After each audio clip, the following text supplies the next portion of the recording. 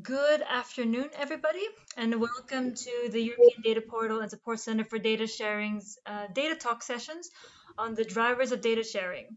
Today, we are joined by Laia Pujol to share her insights into the analytical report she wrote on behalf of the European Data Portal. Laia, I give you the floor, and thank you for your time. Thank you. So my name is Laia Pujol. As you said, I'm a research fellow at the Lisbon Council. I'm also a lecturer at International University of Catalonia and a lecturer also at the SADE Business School.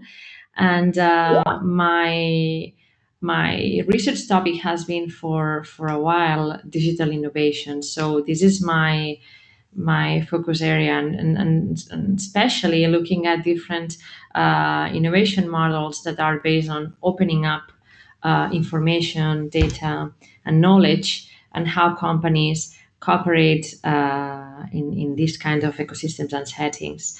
And for a while, I've been working already on the data, in particular in data governance, which is the topic that I'm most interested. So basically, how companies build or cooperate in data infrastructures, how they share information, how they use this kind of analytics to provide new products and services or accelerate their R&D or innovation processes. So this is how basically like the origins of the study that I'm going to share a little bit more today started. Yeah. Before we get into that, from the broad spectrum of data governance, how did you get involved with or interested in the open data and the data sharing domain? Because they're quite specific in the whole umbrella. Yeah. So basically, I mean, open data is making data accessible as a minimum restriction and basically as a lower cost. And data sharing is basically giving access to someone at a specific in a specific context. And I came interested in both, in the sense of this is like a continuum where you restrict less or more access, I mean, to your data with more or less costs, basically. So how to govern basically the access to this data, whether this is openly accessible to everybody or whether you want specific companies or organizations to access, is behind this concept of data governance. So I think, especially in the trends that we have witnessed in the last years, again, more data intensive phenomenon that is affecting different sectors, I became more and more interested because I see a huge economic and business impacts, I mean, on companies, on whether and how and with who they share their data, and basically how they make sure that the uses that others are doing with their data are the ones are appropriate, or appropriate in the sense of what they want or they foresee. So basically, my background is in management science, by the way. So and I'm working in business school. So for me, data is a fascinating phenomenon. Yeah. Glad to hear. Then let's start to introduce the analytical report on the drivers for data sharing. Before I start to ask away on my questions, would you like to give a brief introduction to the research paper? Yeah, I can do that. So basically, what we did with my co-author, with David Osimo, so we wanted both to better understand adoption, both in open data and data sharing. So, because there's a wealth of policy measures out there, there's been quite a policy attention to both open data and data sharing, but we were wondering how, and in particular, the like municipalities or public agencies were doing when it comes to adopting or incentivizing open data and data sharing. So what we did is we entered in an exploratory phase where we had different interviews and open discussions with policymakers at the local level, and also from an agency perspective. And then we decided to select, in the case of open data, the Lombardy region, basically, which has put a lot of effort in open data, and recently in the last years also from a financial perspective. And then we engage in a conversation with the person responsible of the open data portal in the region to better understand how they were achieving a higher adoption of municipalities of open data and releasing more and more data in their open data portal. So when we started discussions, they gave us a data set of the 1,500 municipalities that the region has. And we started through this data set better understanding how municipalities were doing when it comes to open data. So in a second stage, we selected Pavia as a municipality to dive in and really understand, in the case of such municipality, why they were doing so great when it comes to open data. So why and how they were generating this kind of virtuous cycle where very engaged civil servant with the support of policy leaders were releasing more and more data, and then how different services were being built on top of this data that was released. So this one, and then I can share more insights maybe later on the results. And then regarding the public agencies, the same thing. So we wanted to select a sector where data was highly valuable for innovation and R&D. And we've been doing quite a lot of research in the last years on pharma and health. So we were wondering to understand better other sectors, because there's been quite a lot already insight, I would say, on the data sharing in this sector.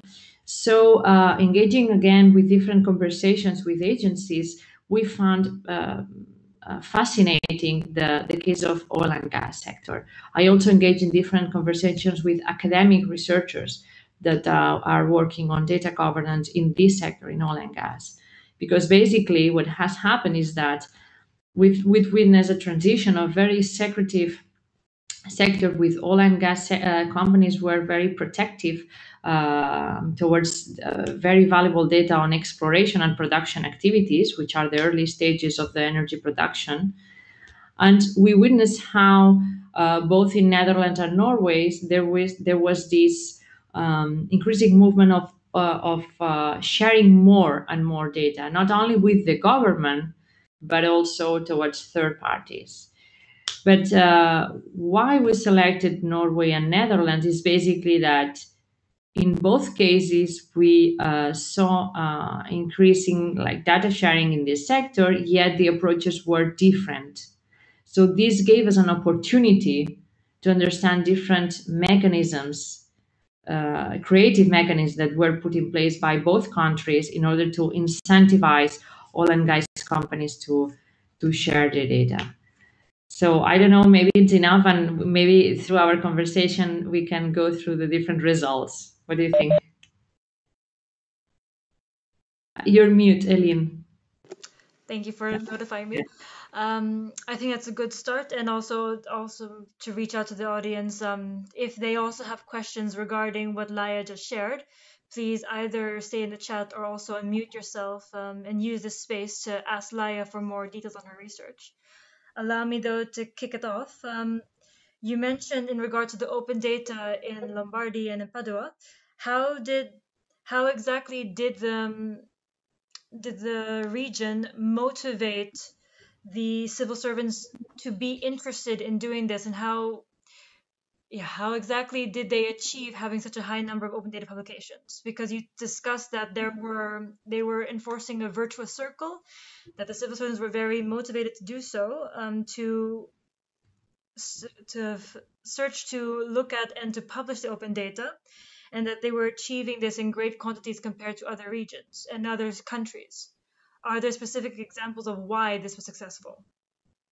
Yeah, so basically, I mean, well, we did not do a systematic like comparative analysis with other countries, so we really like focus on Italy and the region of Lombardy and the different municipalities to look at the different dynamics. What we learned, and this is something that can be inspiring or for other territories, basically, is that they gave financial the financial support was very small. So, I mean, but to those municipalities, particularly to the small ones, in order to make the data available. So you need to think that to upload data into an open data portal, there are different activities which require like data creation, standardization of the data so that it can be reused, the metadata, meaning putting the information of the data that you're uploading there. So there are different works need to be put in place. So basically, they gave small amounts of money to cover the cost, take into consideration that the cost can be around 2,000 euros, so it's not much, but to cover the cost, the direct cost of those municipalities to work with this data. But not only, so the financial support was not enough. So on top of it, the region help and coordinate with different companies and suppliers that help those municipalities to upload the data and make it ready in order to reuse. So basically, because there are economies of scale, they negotiate or try to orchestrate with a couple or three suppliers, and they facilitate this context to the municipalities that they could select among all the suppliers that they want. But I mean, they had like a different prices or it was easiest basically to and then also the suppliers, I mean, gained some knowledge about how to do this work across the different municipalities, so it was kind of like a win-win situation. So there was these two components, and on the other side, what we saw in the study and through the interviews is that the fact that the civil servants were motivated, like had the financial resources, the technical support, and the willingness, the motivation, I mean, to do so, they could already grasp very quick benefits of opening up data. So they were mentioning different examples of how their data on the territory, for instance, in Pavia, was being used by bike sharing services or other type of services. So this generated like this kind of virtuous cycle, because then policy leaders saw the benefits of the different services that were popping up just by releasing the data in an appropriate format, etc.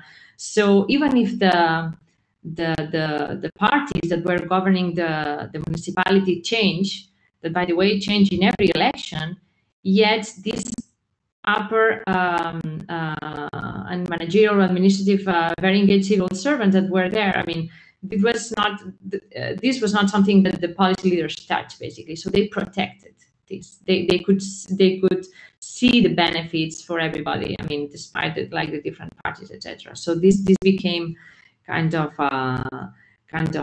neutral. I think I answered a little bit your question, but I can provide more information if you want. Eileen, you're mute. Yeah. It's hopefully not a recurring problem. You definitely did answer my question, and the follow-up to that is, with this economic incentives, with the coordination with the business suppliers, the policy leadership, and the technical guidance, what in light of all these things, what can other cities and countries, or what are some takeaway messages that you found in this research that other regions, cities, and countries can more concretely take away? Because this is also quite specific to the Lombardy region, and not everything that was done here is applicable to other areas. Yeah. So basically, the takeaways is that first, making data available to the public, so open, has a cost. So if someone is serious about, so if a region or a state or a territory is serious about open data, then they need to provide financial support, which is not a large one, so it's quite small quantities, but they need to provide financial support and easy to access to these municipalities, by the way. So not a financial support which is like very hard to get or something. So very kind of like a very easy access. And then they need technical guidance, which is not providing like, okay, here you have guidelines, you need to read these. So it means like putting someone there in these very small municipalities, which sometimes they don't have like the technical capabilities or the skills. I mean, to just like deal with these data activities. So someone, it can be like a supplier, it can be an intermediary by another administrative level, but someone that comes there, that goes there physically and engage with the civil servants and help making the work, basically putting the data out there. And then from the case of Lombardy, I mean, it's true that they did some dissemination activities in order to get people engaged and reuse the data. But one key takeaway is that the thing that generate more the leverage, I mean, the more like services or different activities on top of this data, is that they used data standards that are globally or widely used, for instance, for geospatial or for others. So putting a lot of attention and time, but making this data standardized, then you can discover, because this is what happened in Lombardy, and then your data is being used by plenty of other services that are in OpenStreetMap or in other type of platforms. So basically for us, this was the main takeaways. Yeah. Thank you for sharing. I invite also again the audience to come in the chat or unmute yourself if you have further questions. Otherwise, I have. Stefan, yeah, I have a video. So now you can see me, hopefully. You just mentioned the data usage or monitor the data usage. Was there a way how to do this actually? How to get an idea who uses the data? Because, I mean, let's say you provide data via an API, then anybody accesses the data and uses it for something. But how do you, I mean, how do you know that somebody used this data for something? I mean, was this part of the project, of the study, to get an idea about this data consumers, who they are and what are they doing with the data? Yeah. So, I mean, as part of the study, we didn't get into the details of how they track basically the data reuse, which is one of the most challenging things. I mean, both for, in the case of data sharing for the oil and gas sector, but also from the open data. So in this case, in the, I can share the examples of, so basically in the Italy, in the Lombardy region, it was the civil servants like following up and trying to monitor basically in different in the big platforms, and but it was more in a hazardous or in a serendipities, so it was not something systematic that was done basically. So there was not a systematic approach of tracking the reuse of data. So they don't know, they don't know this. They only know like anecdotal examples of how this data has been reused because they happen to to know because of different circumstances. In the case of the public agencies for data sharing, they, for instance, in both Netherlands and Norway, the different services, they know more how this energy data is reused just because other, for instance, geothermal energy productions or other energy productions are reusing this data. So basically, it's a very direct or very close reuse in the sector, and this is something that that they know because they oversee the energy production in the country. But again, I don't know if there's a systematic approach of how to track. This is also one thing that we have had problems with other type of studies, for instance, related to open source. So open source hardware, open source software, how people use your code, your hardware design, your data, which is openly available for other purposes. This is still, maybe other technologies, blockchain or others, can help us there. Let's see. I mean, ideally, the data provider gets at the end some credit for this data, and then he can say to his funder, okay, here, let's see, the data was used in that way, and it what you actually funded was valuable. I mean, the funder is also interested in creating some valuable product. Different question: the data quality, was this somehow looked as well, that the quality of the data was somehow described? Because I mean, that's always an issue when you provide some data. How good is the data, and is it kind of described?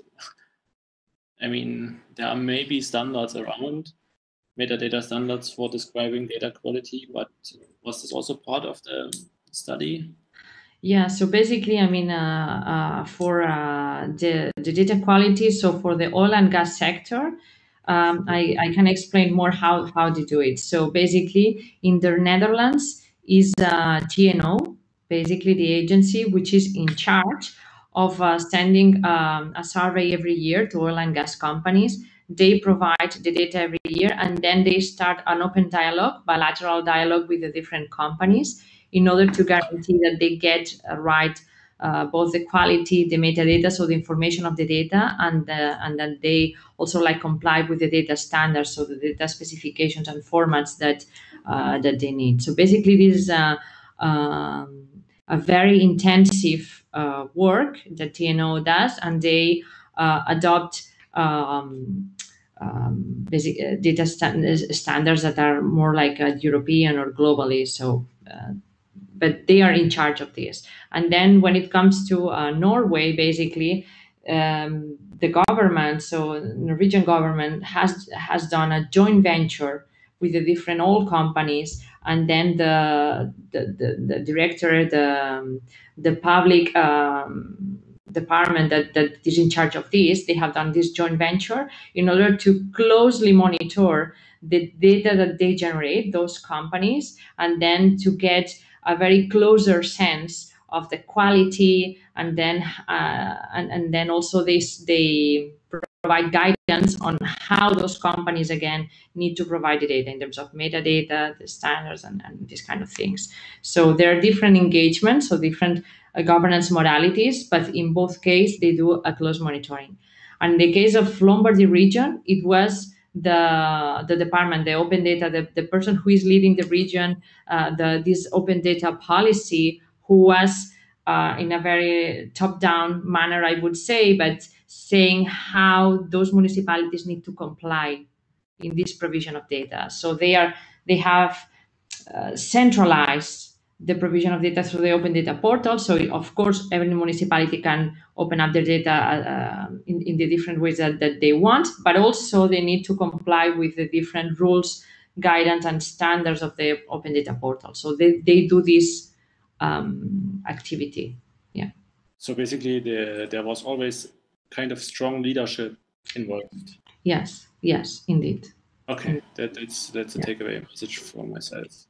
Yeah. You need a strong leadership in these data sharing projects. Okay, thank you. Thank you for the question.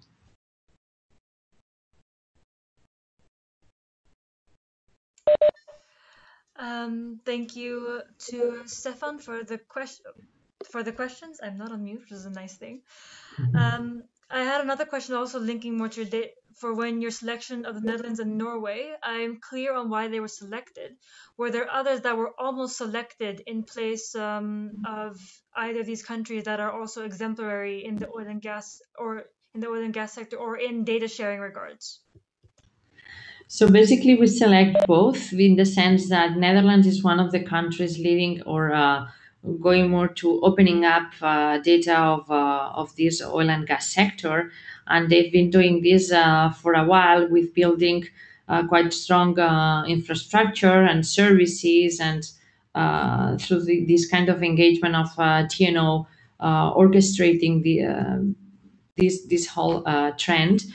And Norway, we found fascinating the model that they follow. So the Discos, that is this joint venture created by all companies in cooperation with the government, so that the government could be like another party in a. So it's not like a top down. So it's another party in this kind of like we could say like a consortium or a group of organizations, and how they managed to provide different basically rules on how data need to be shared. So for instance, they established, and we thought this was also like a nice takeaway, different embargo periods for the data. So they gave exclusivity rights of the companies, I mean, to exploit the data.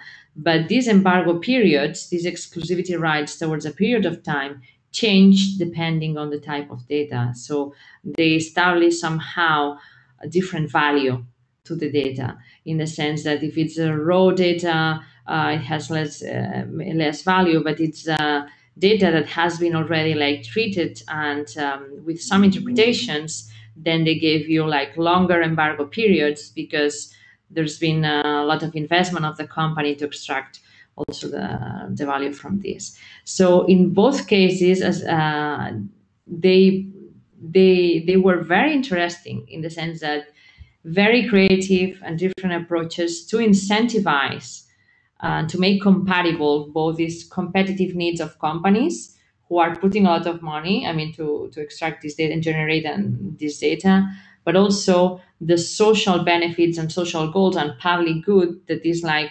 oversee and closely monitor how your resources and your territory and it's being exploited. So, yeah.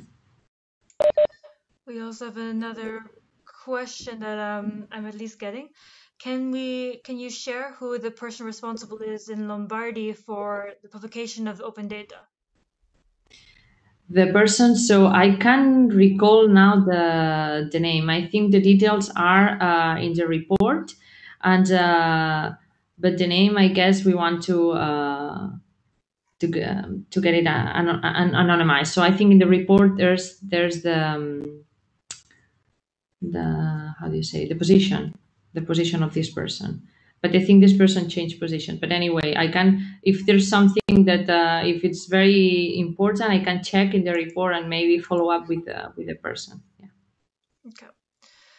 My last question, at least on my part, and I'm still inviting the audience to also jump in, is you already shared some takeaways for your research in the data sharing aspect. And you also shared a lot about how the Netherlands, for example, checked the quality of the data that was being shared by the actors in the oil and gas industry. Is this in parallel with how it was also done in Norway, or was it how did the data quality check there differ, and the management and governance? Yeah. So basically, in Norway, there's Discos, and then Discos, which is this joint venture, have different suppliers. So there was IBM for a while, but I don't know if it's still. So they have these public contracts that change over time. Well, where they have the technical support in order to all the activities related to data, basically, to make sure that the data generated is captured in the way that it needs to be, and then that is like treated, and then the quality the data is appropriate. So basically, they have these contracts, which are contracts not for the specific companies, but as I said, with this joint venture, which makes more like a global or a cooperative way to generate data in the quality for all of them that's right. So yes, so there are different approaches. In the sense, here we have like external suppliers and the joint venture. In the case of Netherlands, you have TNO, and they are doing this in house. Yeah. Okay. That is at least the final question, main pressing question on my part. I also open again the floor to others who would like to jump in. Otherwise, my I guess, and final question is to Laia, what are next steps you see in research regarding open data and data sharing going for you and your colleagues and the other research in the field going forward? What other aspects need to be investigated and looked into to further facilitate the publication of open data, and so different regions and countries can realize its value and impact for the citizens, and to facilitate data sharing between institutions, whether from business to business, government to business, business to government, or government to government, or any form thereafter? Thank you. So thank you very much for this question. So I'm currently doing research. This is my passion. So like, and in particular, data sharing. And what I see next, I've done quite a lot of research, as I said, in pharma, in the genomics data and mixed to health data. And there are quite a very creative mechanisms that have emerged of how data is governed in a way that they can be shared to the different stakeholders in the ecosystem. Now I have this research on oil and gas that I want to further, and I see plenty of commonalities. So despite sectoral difference, there are different takeaways. So my goal is to combine the data from oil and gas and pharma R&D, and potentially like joining forces with other researchers from other sectors and other researchers that have been doing work on data governance, and try to see patterns that how to govern data in this continuum from more open to more restricted. So this when it comes to data sharing. So basically combining sectoral data and to come up with very strong insights there. And then when regarding open data, we wanted to pursue the research to understand differences, basically. So to run like a more large scale comparative analysis of trying to emerge or try to identify different factors generating this kind of virtuous cycle that we discover in Pavia and Lombardy. So basically like putting together like more data, and we were thinking also more, again, like more qualitative research, like more interviews, try to understand how the willingness and motivation of civil servants, financial support, technical guidance, and potentially other factors help to motivate and increase open data. Thank you very much for those remarks and for letting us know what to continue to expect in at least you and your team's research in this area.